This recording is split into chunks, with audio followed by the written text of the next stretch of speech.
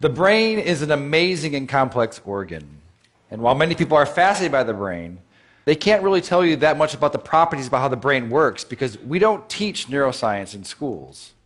And one of the reasons why is that the equipment is so complex and so expensive that it's really only done at major universities and large institutions. And so in order to be able to access the brain, you really need to dedicate your life and spend 6.5 years as a graduate student just to become a neuroscientist to get access to these tools. And that's a shame because 1 out of 5 of us, that's 20% of the entire world, will have a neurological disorder. And there are 0 cures for these diseases.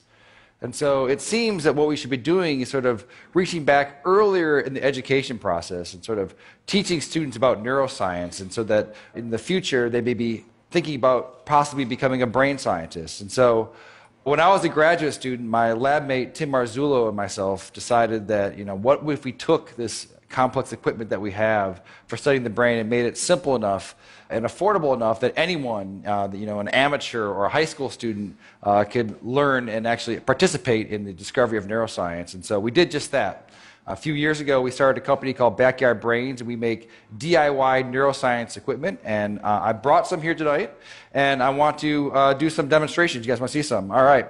All right, so I need a volunteer. So right before, what is your name? All right, Sam. I'm going to record from your brain. Have you had this before?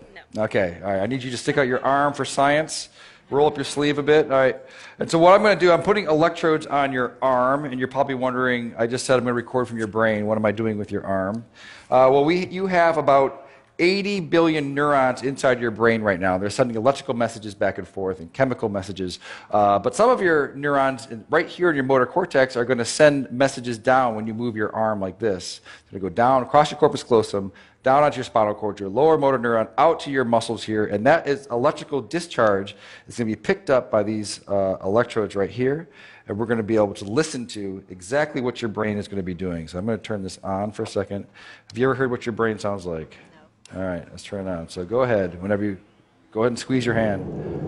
All right, so what you're listening to, so this is your motor units that are happening right here. Okay, so let's take a look at it as well. So I'm going to stand over here. And I'm going to open up our app here. So now I want you to squeeze. Yeah, so right here, these are the motor units that are happening from her spinal cord out to her muscle right here. And as she's doing it, you're seeing the electrical activity that's happening here. We can even click here and try to see one of them. So keep doing it really, really hard. Yeah, so now we've paused on one motor action potential that's happening right now inside of your brain. Okay. Do you guys want to see some more? All right. That's interesting, but let's get it better. Okay. I need one more volunteer. Okay. What is your name, sir? Miguel. Miguel. All right. You're going to stand right here. So Miguel, when you're moving your arm like this, your brain is sending a signal down to your muscles right here. I want you to move your arm as well. All right, so your brain is going to send a signal down to your muscles. And so it turns out that there is a nerve that's right here that runs up here that innervates these 3 fingers. And it's close enough to the skin that we might be able to stimulate that, so that we can do is copy your brain signal that's going out to your hand and inject it into your hand so that your hand will move when your brain tells your hand to move. And so in a sense, she will take away your free will, and you will no longer have any control over this hand, okay? You with me? All right, so I just need to hook you up. All right, so I'm going to find your ulnar nerve, which is probably right around here. You don't know what you're signing up for when you come up and... So now I'm going to move away, and I'm going to plug it into our human-to-human interface over here.